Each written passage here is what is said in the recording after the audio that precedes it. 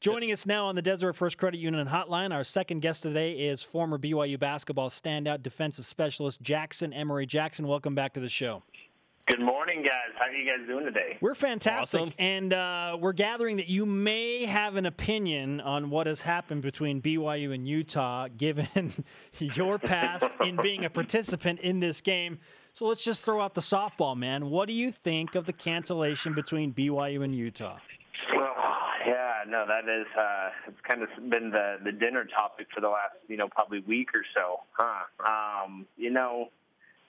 It all boils down to, the first thing that you got to do is you got to take off your BYU hat, take off your Utah hat, and just put on your sports fan hat. And when you put that on, there's no bias, and you just look at it and say, you know what, this is a shame. You look at a competitive game as BYU and Utah, you look at the competitive sports we have, you have good programs on both sides, and to really take that away, especially with the tradition of what we have here in Utah, it's a shame.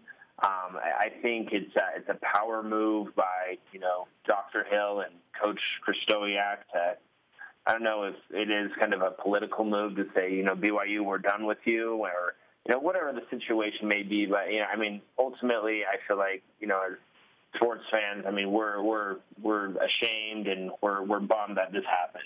Is there any reason in your mind BYU and Utah shouldn't play?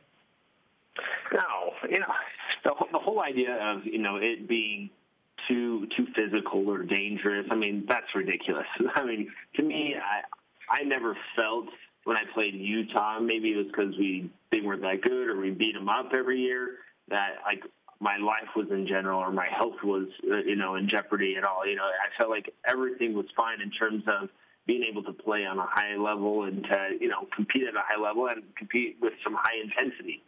Even when we played UNLV, San Diego State, New Mexico, those are intense physical games, bodies flying everywhere, people talking smacks. But at the end of the day, it was a competitive game. And, we kept our emotions intact. And, that's really what it comes down to is, there might be elbows, there might be arms thrown here or there. You might, be a hard box out, whatever Kristoyak was talking about. But at the end of the day, I don't think anyone's looking to injure anyone. Things happen in the heat of the moment, especially with my brother and, Marshall and a couple others that have happened in the last couple of years. But I don't think any more than what's happened against other teams that we've played against. How hard is your brother Nick taking this news? It's kind of funny. He's kind of still in shock of man, this thing's not going away. He's like, I screwed up. My bad. I'm trying to move on. I think we should move on. I think, a part of the healing process is to just get on to the next game, get through it, and just say, listen, that's not who I am. That's not what I do. But unfortunately, that's not what's going to happen. Is that this is going to be, let's say BYU plays 3 years from now. Now, the highlights of the last time BYU and Utah played, this happened, and that's going to continue to pop up. So he's a little bummed in terms of that. Just he wants to put this to rest. I think the other thing is just as a competitor, he wants to play Utah. He knows they're a great school. They have a great team. Wants to play against people he played against in high school. But, so as a competitor, he's also bummed. But he also knows, it's out of my control. I just got to focus on, who I play and what Coach Rose asked me to do. And it's unfortunate because Nick's had a good freshman season so far, and part of the spotlight on him is for that one incident. Has he had any conversation with anyone on the Utah coaching staff or players after that game that you know of? He hasn't. He thought it was sufficient just to release a general statement to the public, so that it was to the BYU fans, it was to all sports fans, to media, Utah fans in general. I think we did talk about maybe reaching out to Utah, but I just said, leave it up to Coach Rose, leave it up to, BYU in general, what they recommend. But I think that everyone felt that by releasing that public statement, it was sufficient. Obviously, Coach Kristoyak felt otherwise, that there was, quote, a lack of remorse, which I don't know what else he wanted. I don't know if he wanted Brandon Taylor to get a get well soon card or some flowers. Some flowers? I never got anything from Marshall, so maybe should I be offended? It makes you start to think about those things. But, at the end of the day, it's like, listen, if you have to apologize for every elbow, punch, knee, pinch, whatever goes on in the game, man, you better get those thank you cards out and those get well soon cards out, because you're going to be sending a whole lot of those if you're a competitor. Former BYU basketball star Jackson Emery with us on BYU Sports Nation. Simple question. Has it become too heated, Jackson? I do agree to some extent with, maybe not as much the players. I feel like players, there's definitely some competition, but I feel like with the fans, there's definitely some ugliness to it in terms of, when you go to work, go to church, go just on social media, I think there's probably definitely some ugliness to it. To measure if it's more intense than it was 15 years ago, it's a little difficult, just because social media amplifies that. It's in your face 24/7. You could be here at work and I'm going to check Facebook and Twitter, and all of a sudden you have friends fighting about who's dirty and who's this and who's that, or you have people on Twitter just attacking each other. 15, 20 years ago, you didn't have that. It was kind of, you go to the game, you go to work, and it was just kind of that. So it amplifies it a little more, I believe. But overall, I don't know.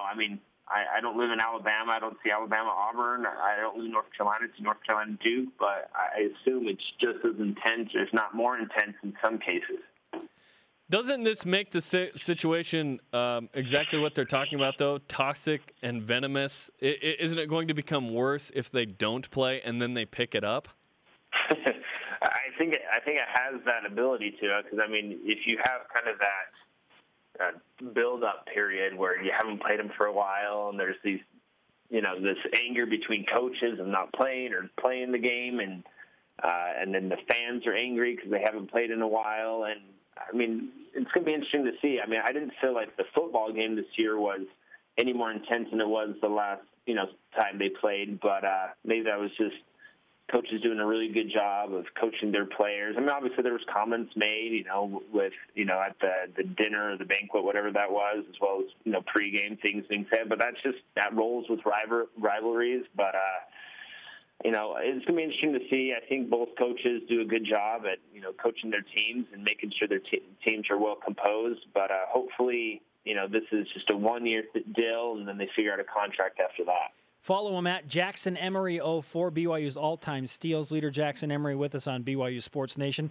Let's talk about the current status of what BYU basketball is actually doing on the floor. 102 points in a win against San Francisco. The offense looks very efficient right now, but the Cougars give up 92, so they basically needed all 102 of those to beat the Dons. What does BYU need to do to get better defensively?